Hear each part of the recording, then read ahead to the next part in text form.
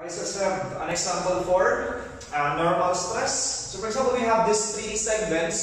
So let's say we have at point A, we have a force that is to the left, 4,000 pounds. At point B, that is 9,000 pounds to the right. At point C, also to the right, that is 2,000 pounds. At point D, we have 7,000 pounds to the left. So there are three different segments since we have three different cross-sectional areas. We are required to determine the axial stress per segment. So axial stress or normal stress, that is basically equal to the force divided by the area, wherein the applied force should be perpendicular to the area. So for this case, we have multiple segments, multiple axial forces. We may use two procedures. The first one is by equilibrium. We cut and expose each segment. The other one is we can use the load diagram.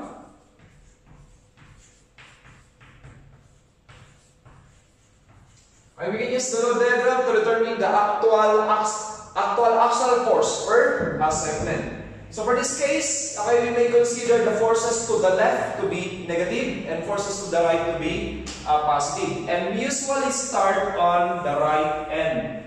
So we are starting on the right end of these three segments. So for example, we have 7,000 pounds. I'll be assuming that is negative or it is compressing the segment, and its direction is to the left. So this is we have negative 7,000 pounds. That is for segment CD.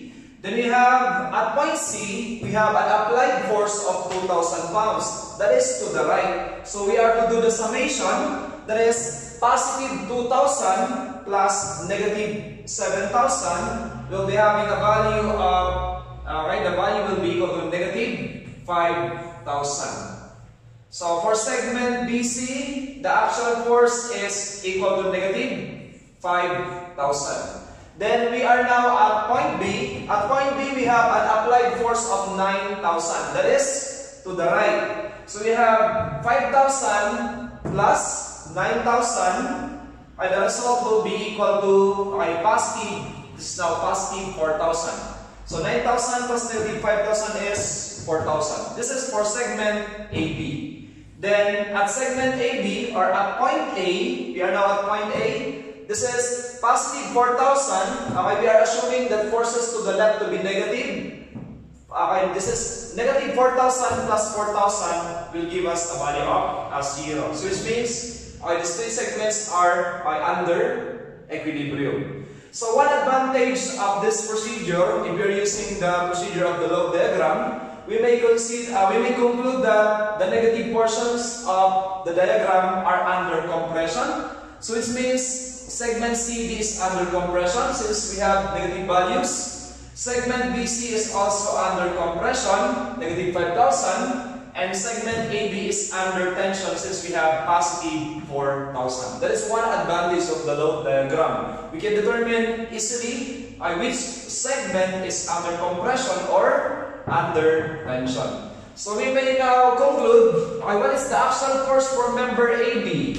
The axial force for member AB is equal to 4,000 pounds, and this is under tension. We have the axial force for member BC is equal to, this is negative 5,000.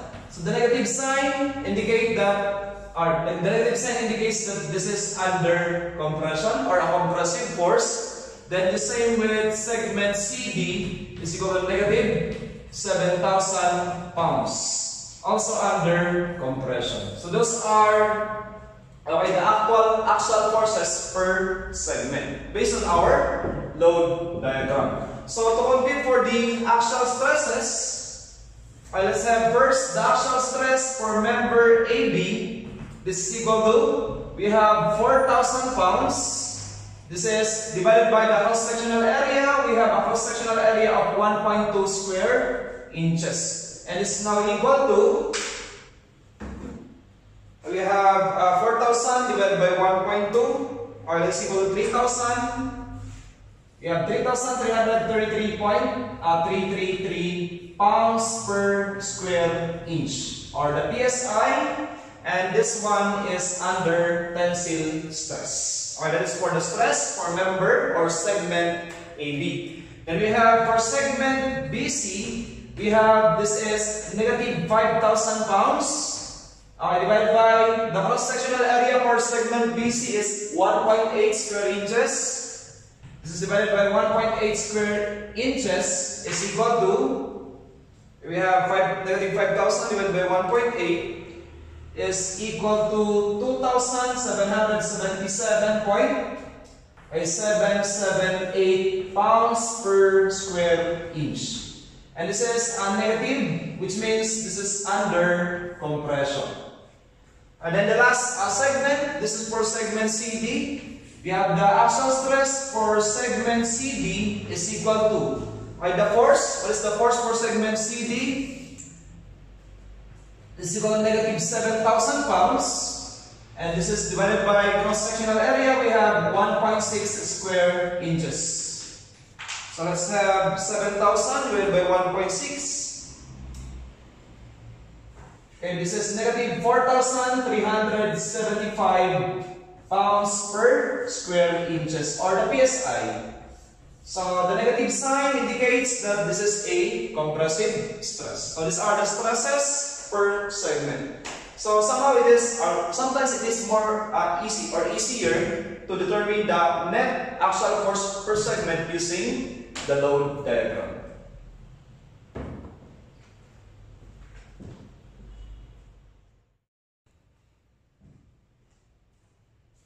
So let's have an example. So first of all, we have this setup. We have member AB and member AC.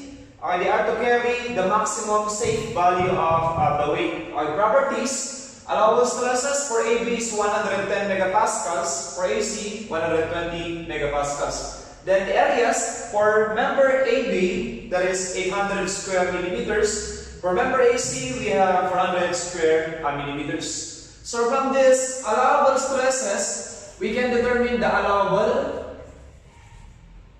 axial force or axial forces for each member.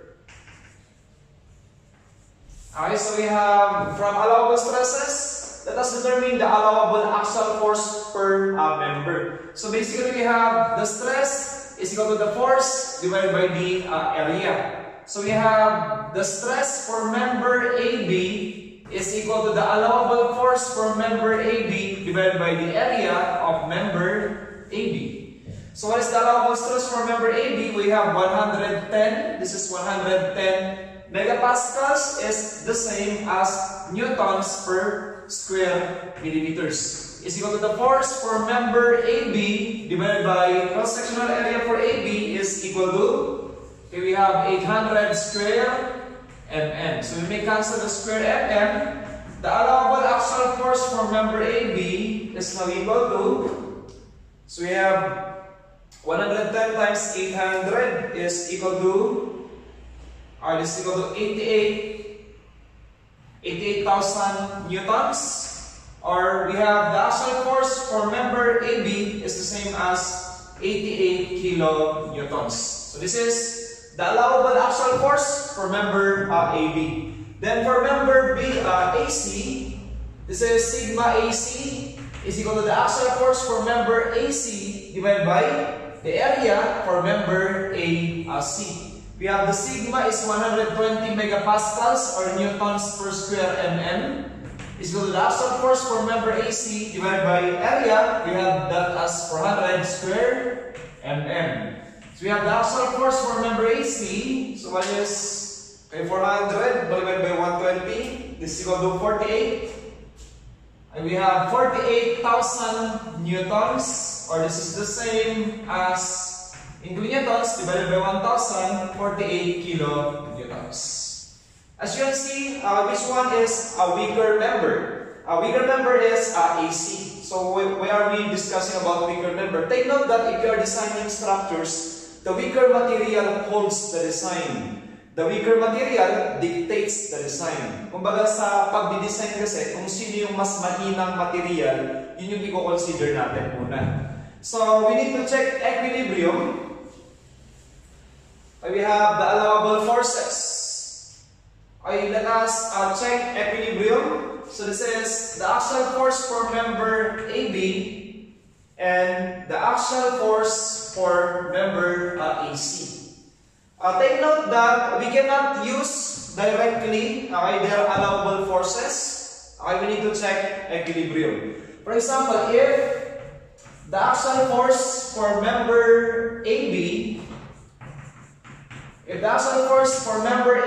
is already 88 kilonewtons. So let's say this is our first situation. We are just inspecting the setup. For example, if we have the axial force for member AB is 88 kilonewtons, what will be the axial force for member AC? Take note, we are checking equilibrium. How to determine the axial force for member AC? This is by summation of forces, horizontal equal to 0. To the right forces to be positive. So this is the axial force for member AC, cosine of 60 degrees minus AB is 88 kilonewtons. This is cosine of 40 degrees is equal to 0. We have the axial force for AC. What will be the axial force for member AC if AB will be 88 kilonewtons? If we are to use the allowable force for AB. So that's 88 cosine 40 divided by cosine 60.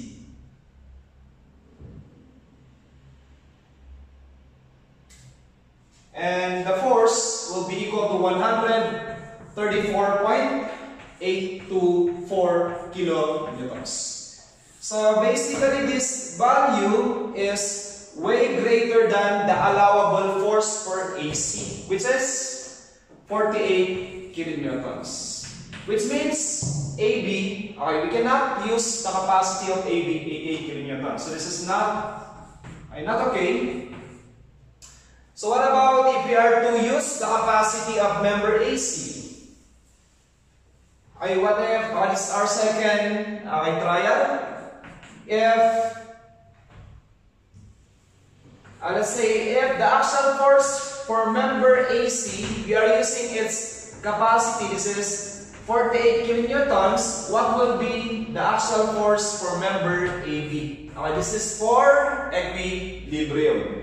So we have by summation of forces, horizontal equal to 0, to the right forces to be positive. So that is, axial force for AC will be equal to 48 kilonewtons, cosine of 60 degrees, minus the axial force for member AB, then cosine of 40 degrees is now equal to 0. What will be the axial force for member AB if we are to use the capacity of AC? So it's the same as 48 cosine of 60 divided by cosine of 40. The force for member AB is 31.33 kilonewtons. This value is way less than 88 kilonewtons. This is 88 kilonewtons, the capacity of member AB. Therefore, we can conclude that this is safe. So if it is safe, we can now conclude. What are the forces to be used. So for our conclusion, we are using the axial force for member AC, that is equal to 48 kilonewtons. That will give an axial force for member AB a value of 31.33 kilonewtons. So this is less than its capacity for 88 kilonewtons, which means it will be safe since it is less than the